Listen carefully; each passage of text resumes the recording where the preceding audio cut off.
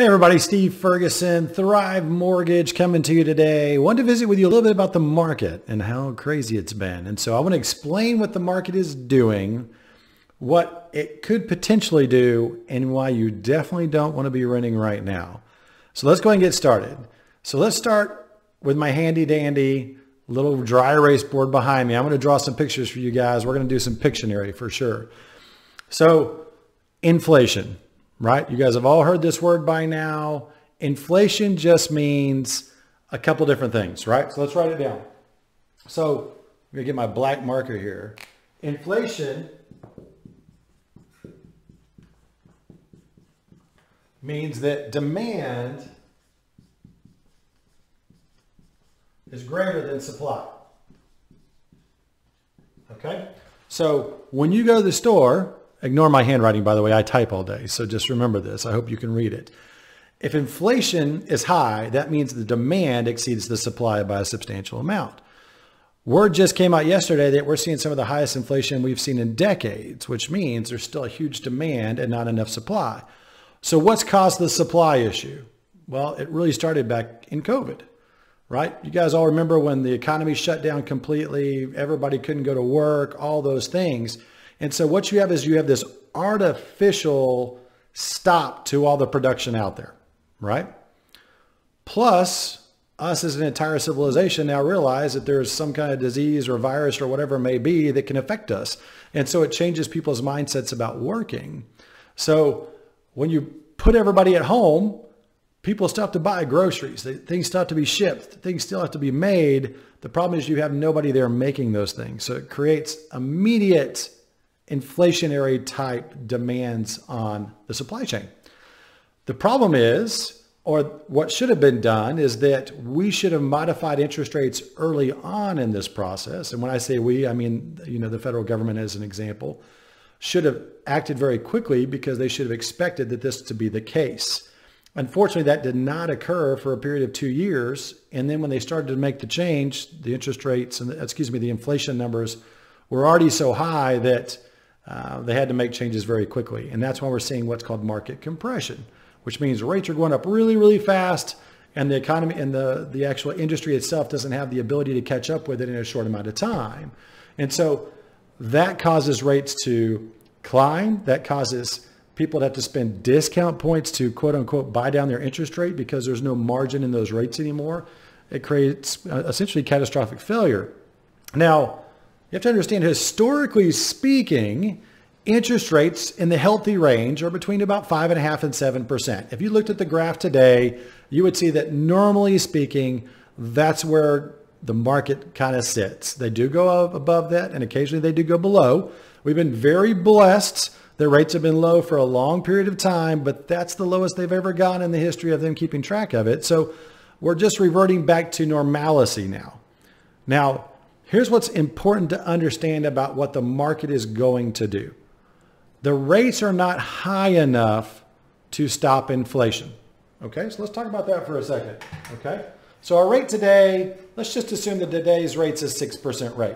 Okay, so we're gonna put 6% here, today's rate. At that rate, right now, the inflation number is greater than 8%. Okay, that's a problem. The last time inflation was this high was back in the early 80s. I don't know if you guys remember what the interest rates were in the early 80s, but they were in the teens. So for you guys who love those 3 and 4% range rates, I love them too. They're gone. And so we just got to adjust with what the market's doing. This is not a fearful situation. This is just, these are things you need to understand. So if we start this huge 8% and it climbed, right? This went up recently, even at that interest rate. Are close to these interest rates, that means we've got to push this mortgage rate way higher in order to prevent the demand from exceeding supply. Okay, now, or prevent inflation. The inflation number has to go down. It's one of the most important numbers in the economy as a whole, and we're going to have to do whatever it takes, unfortunately, to push the inflation down to a healthy number, which is about 4%. So what does that mean for the market? So the Fed, or what the Fed most likely will do, and again, there's no crystal ball. Let me give my disclaimer, right? I'm not an economist. I don't have the crystal ball. I can only give you what I have from my market experience. The Fed should continue to increase interest rates until a point in time the inflation number goes down to approximately 4%. Do we know where that's going to be? No, we do not. However, what I can tell you is 6% today is going to sound really good here in a few months, because it would not surprise me to see interest rates get into the 7s or even hit 7 by the end of the year. It depends on what these inflation numbers do. Now, there's other factors that are influencing inflation. You've got, fuel costs, you've got the war overseas. There's a lot of different things that, it's kind of the perfect storm, for lack of a better description, that can impact different mortgage rates and interest rates. But the common consumer, you need to understand what this means. Okay. So we have a perfect storm in the housing industry as it sits right now. Let me explain why. So you have houses, right, that everybody has to live in. Shelter, that's my house, just in case you guys were wondering. The price of houses have gone up dramatically over the last 12 months or so. The problem with this is that that means it's more expensive to own a home. Plus, it's more expensive to rent a home. So that means no matter what, at this point in time, the cost of shelter is going to cost you a lot more money than it did 12 months ago. So let's just assume for a second that the home prices decrease, or not decrease, but just stop increasing, right? Which they become stable. It's very rare for a home price market across an individual specific market or a state to go down. It just doesn't work that way. It can essentially collapse the economy, because housing is a big part of the economy. You'll see it stabilize. You may see it drop just a little bit, but the old stuff from 2008, there's a lot of things put in place now where none of that's going to happen anymore. And so it would just be very unusual for something like that to happen. So let's just assume that house prices stop increasing for a minute. The issue you have is rates are going to continue to decline. So regardless of the house prices stabilizing, the mortgage payment for that home is going to continue to go up. Here's why this is important. If I'm a buyer right now, I'm a first-time home buyer, and I'm trying to decide, should I buy a home or rent? A lot of people are making the unfortunate decision to rent. Let me explain why this is catastrophic. Okay. I'm an investor as well. I've owned rental properties for many, many years. And so I'm very familiar with how the rental property market works and what to expect. Here's what's going to happen. And it's already happening. If I've got a group that is this big, right, that want to buy homes, that square represents everybody who wants to purchase a home. Okay. In a normal market, right, let's just assume it's split 50-50. So these guys are renters, these guys are buyers. So B is buyer, R is renter. That's about the split, right? 50% are renting, 50% are buying. Usually it's a little more buying. If it's a seller's market, you may not have as many, etc. But kind of a healthy split.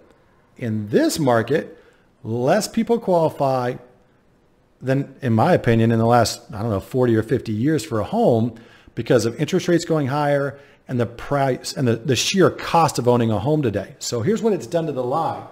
This line is gone, right? And so it shifted over to here. Okay. That's a major problem, right? So remember how I talked about supply and demand? We have a huge amount of demand for rental properties right now. So what happens when you have a huge demand? There's not enough supply. So rental prices do what?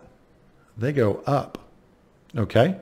So what is happening in the market right now in regards to rents is they are growing astronomically at a much faster pace than a mortgage would cost you. Now, people are arguing all the time, but what about taxes and interest rates? And if I'm renting, I don't have to pay any of those things. That is not true. Look, from a landlord perspective, you have to understand that a landlord builds in any tax increases, any interest rate increases, any costs of any fashion are going to be passed on to the renter. So yes, you are paying taxes. Yes, if I've got a higher interest rate on my mortgage and I'm renting it to you, you're going to be paying a higher payment to cover the cost of that mortgage. Investors are not getting hit on this. Renters are getting destroyed on this. Okay. I can tell you personally, I have seen rent increases of between 30 and 40% year over year on the cost of rent. And that's all because of supply and demand. If I had a rental unit come up today that was available, it would rent most likely on the same day. And it's not because we're trying to be difficult or complicated as investors. It's a matter of that's supply and demand, and that's just what it is. So what this means is, from a rental standpoint, you're spending way more money as a renter than you would ever spend as a homeowner, even at these rates. Plus, you're not getting the tax benefits. You're not getting the appreciation. You can't paint your rooms any color you want. If you have a dog, good luck. Because from a rental standpoint, most investors don't want animals. No offense. Animals do a lot of destruction. And so those are all things you have to consider as a renter. The last thing I want to hear from a renter right now, and I feel terrible when they say it, is, hey, you know what? I'm going to wait for a year and see what the market does. Guys, that is not a good idea in my professional opinion. And I'm giving you my disclaimer again. This is all my opinion. Rent is going to do nothing but climb. And by the time you decide, you know what, it's terrible, I don't want to rent anymore, I've already spent $20,000 on shelter for my family I want to buy, guess what? Rates are going to be higher. Even if the home prices stop today, rates are going to be higher as long as the Fed continues to push the rate in order to stem inflation, right? Now, do we know how much higher they're going to go? Have no idea, right? We have no idea. We don't know. We don't have a crystal ball that tells us that. But the consensus across the board is that we should expect rates to continue to churn higher until inflation drops. Okay. So if you buy a house today, you can lock in your interest rate. You can essentially lock in your payment. You get the tax benefits of owning the home, plus the appreciation and the ability to do what you want to with the house. You are now in a situation for you and your family where you can predict what your mortgage payment's going to be. Versus if you rent, once you're in the home, landlords are only going to sign 1-year lease agreements with you because they know in a year they're going to be able to push those rates again, and they're going to have to because taxes are higher and everything else. And supply and demand is a real thing. So think about that when you're buying a home or when you're trying to consider what to do with you and your family. Invest in your family, invest in buying a home, choose the right program for you guys, and pull that trigger. You can always refinance the home at a later point in time if rates do happen to come down.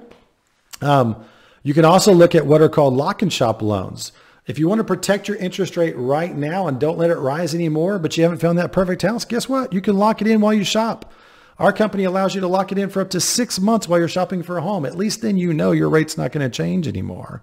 So there's programs out there designed to help you, to protect you, and to get you where you want to go. Now, guys, there's a lot more I could have talked about this. I know these are really ugly pictures behind me, and I'm so sorry. I'm not a very good drawer. You can tell anybody on my team for Pictionary is going to lose. But I need you to understand these numbers are all going up, pushes everything over to, on the rental side, that rental picture is getting a lot bigger and the buy side is getting smaller. And it's not because people aren't able to buy. It's because they're scared to buy and they're making decisions based on things that they think may happen, when in reality, all the numbers are pointing the opposite direction. So hope this helps you guys. Please let your friends know this information. Please reach out to me. Let's run some numbers for you guys and compare it, a home payment to what rent may be, and help you make an educated decision. Thanks again. Have a great day. Talk to you later. Bye-bye.